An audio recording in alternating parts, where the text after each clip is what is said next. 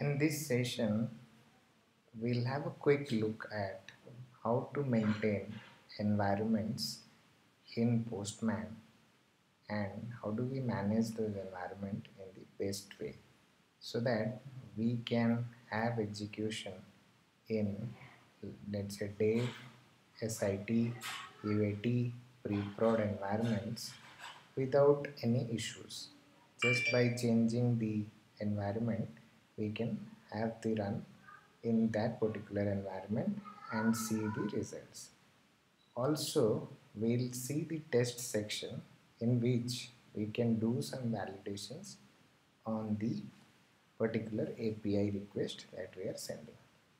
So let's say I have this collection which has two requests, one get and one put request, and I have not configured any environment as of yet. Let's say, but this collection I want to run it on dev, SIT, UAT and pre-prod as per my requirement. Now I go to the manage environment section of Postman and then I say create environment. Here I can name the environment as dev and this has a key value pair. So variable name I am putting it as URL, and in the value, current value, I am just mentioning my system. So what I'll do is I'll just copy paste this part. Okay, do this, and I go to manage environment. I say create environment. First environment we create is dev. I say URL, value is this. Okay, and I add. Similarly, I add more environments like let's say SIT. I have URL here. I put the value for URL. Say add, and again I say one more UAT URL, and I give the value for URL. Say add. Okay.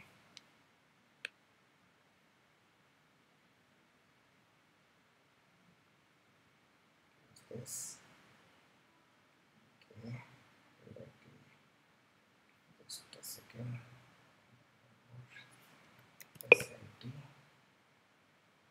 URL, and I put the value for URL. Okay. So now I have three environments created. I'm just putting one value for all three environment URLs.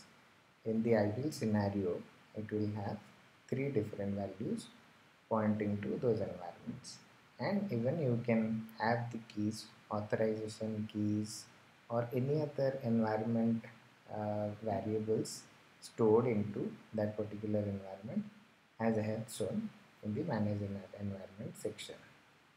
Post this is stored, I just have to replace this part with double curly braces, and I say I have given that variable name as URL and then close the curly braces. So now it is considered as a variable. I save it.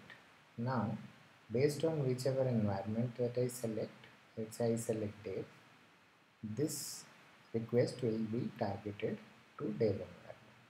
If I select SIT, which will have a different value for the URL, this request will be directed to SIT environment. So your collection you can execute to the targeted environment just by changing the environment variable that you have set up here. All the environment related variables you can set up as a key value pair into that particular environment. Now the next section in this session is tests. So if you see in this particular test, I am expecting a status code as 200 to be received. So if you go to the test section in Postman, there are some conditions already given in Postman itself. So let's say I select this. It will generate code. Its status code is 200 and it will have the code for checking the same as well. So you can use any of these values as given here for your validation purpose. You can even check response body JSON value check. So here let's say I want to check here expect JSON value equal to 100.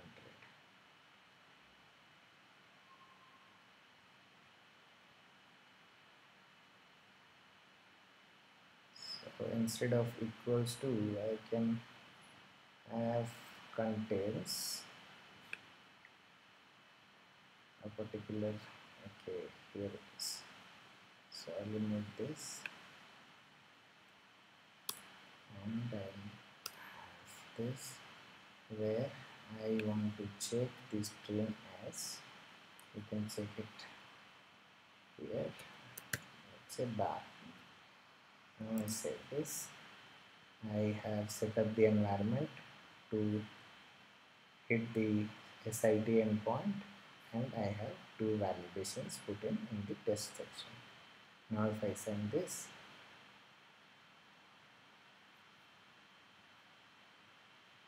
it will give me the test results here. Status code is 200 and body matches the string. So in the body we have bar which is there in the response body. So this way you can do the validation under test and you can select the environment where you want to run. So as I have shown in this video, do not set the environment variable to the same endpoint URL.